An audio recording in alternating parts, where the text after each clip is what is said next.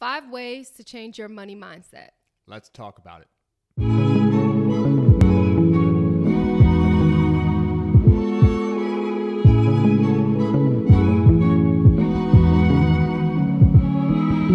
Where do you think financial success starts? It's got to start with your thoughts. Yeah. It's got to start. It's got to start. And that's with anything in life. Yeah.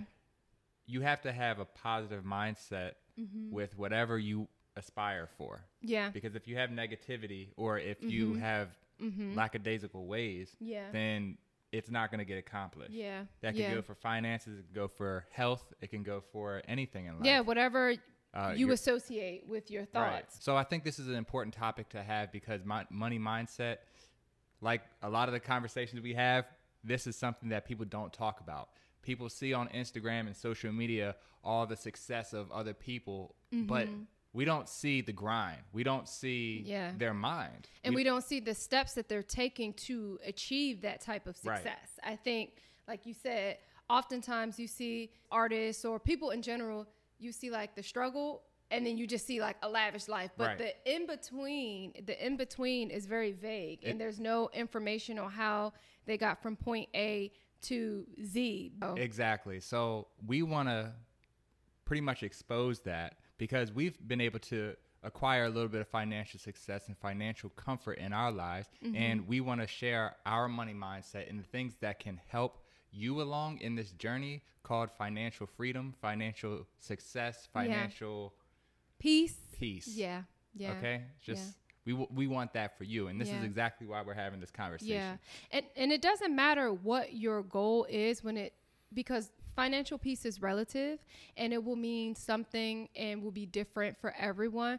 But no matter what it is that you work hard toward, you want to be able to have peace of mind and knowing that whatever it is that you want to go out and do, you don't want to have to live paycheck to paycheck in order to get to it. You know what I mean? Right. Like your goal can be to become a millionaire or just to be a homeowner, to live off the land, whatever those goals that you have, you want to be able to have peace of mind and comfort in whatever decision you make so that you can do those things comfortably and not have to worry about anything else that may arise financially.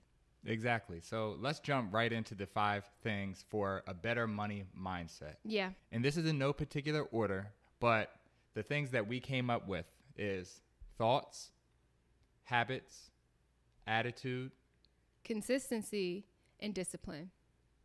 These things can change your money mindset. And we want to just slightly go over all of these things. So when we're talking about thoughts, I mean, we already just discussed that. Yeah, it's your it really mindset. just starts with your thought process and the things that you're thinking about on a daily basis. And that kind of gets me to the other point of habits. Yeah. About daily basis of the thought process. It also ties in with your habits. Of course. The habits that you're building and the habits that you have throughout your life. Yeah, what are you doing day in and day out to ensure that you're building toward financial peace and changing your money mindset? Exactly. So habits are very important, and it doesn't even have to be financial. It could just be good, healthy habits as far as your well-being, as far as your mental health. And the third thing that I said was attitude. And I think this is important, and it's kind of different from the thoughts and your habits because your attitude around money really makes a difference. Yeah. You know, I know for us growing up, we came from humble beginnings. So like the attitude around money, neither one of our families really had money. And when it came to speaking about money or like having conversations about money or talking about growth financially, sometimes people look at it in a negative way. Like just instilling financial literacy, providing financial literacy and education so that you are set up for success and it not be a negative attitude or connotation toward wanting to learn and discuss money. Exactly. And money habits. Exactly. No, that's perfect. Yeah. That's perfect. Yeah. And so then, sorry. Go ahead. Go ahead. See, we're both eager. We're both eager to talk about this. We want to get in there and get this information out to you. Right. So the next point is discipline. What would you say about that? So those were the 2 areas for me personally that took a lot of growth, you know, and it happens for a lot of people. And the reason being is that you can change your mindset, you can change your attitude, and you can change your habits, But what can happen is if you aren't disciplined, if you fall into the trap of, okay, you have to save a certain amount each week or monthly, but your friends keep calling you to go out to eat. Are you going to say yes every time? Or are you going to be disciplined and say, well, I can't do that right now. I got to hunker down for 6 months to a year because I set a goal. I want to strive for financial peace. I want to change my habits. I want to change the trajectory of my life. So I can't do it. But a lot of times, and it happens, but we're not disciplined. And then finally, consistency. You changed your habits. You changed your attitude. You've changed being disciplined, but how long are you going to do it for? How long are you willing to do it for? Right. So making sure that you are consistent day in and day out so that you can reach your goal and have financial peace. Amen to that. And that wraps it all up. The consistency really wraps everything up. Mm-hmm. So even though there's no particular order, the consistency is that last piece that really needs to be there, because if you don't have consistency, then everything will fall apart eventually. Yeah, you might be good for a month, maybe 6 months, maybe even a year. Mm-hmm. But in the long haul of your life, is that really long enough for you to reach the financial success and the financial freedom that you want? No, it takes year after year, decade after decade. And that consistency, as long as it's there, tied in with the habits, tied in with the attitude, with the thoughts, and discipline. And the discipline. I almost missed the fourth point there.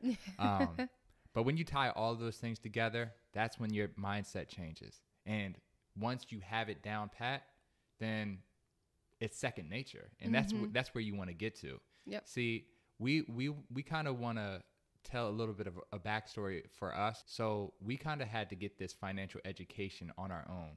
And I took the route of, when I was a teenager, seeing the financial struggles of my aunt and my family, to say, okay, I don't want to live like this no more. Like I don't want to live like this when I grow up. I don't want to be in financial hardships. And I know there's a lot of people out there in financial hardships right now, but it's about changing that mindset. And I'm telling you, if you change the mindset, you change your circumstances.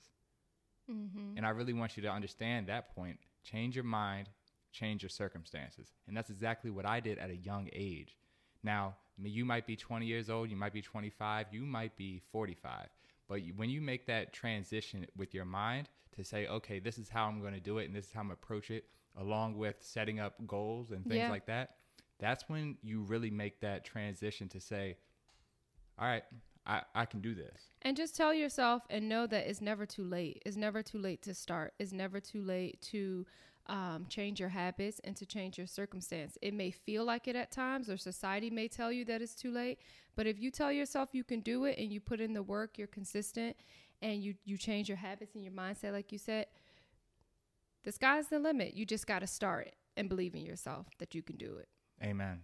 So to wrap it all up, you see, like we said, you see the success of people once they have it, or you see the struggle. But we're giving you the in-between, and we're having this conversation because it's very important. And that's what we're here for as well, because we want to drop some knowledge and just share some wisdom and encourage for you guys. Right. And please believe we are going to be a resource through this YouTube channel and a website that is to come. It's not out yet, but it's going to come. And we're going to provide resources for financial health and relationship health. And that's what we want to aspire for on this channel. So we're going to sign off for today, unless you have anything else. Nope. I think so. I think we're good. I think we gave you guys a nice little gold nugget today. So my name is Shane. I'm Jen. Bye, guys.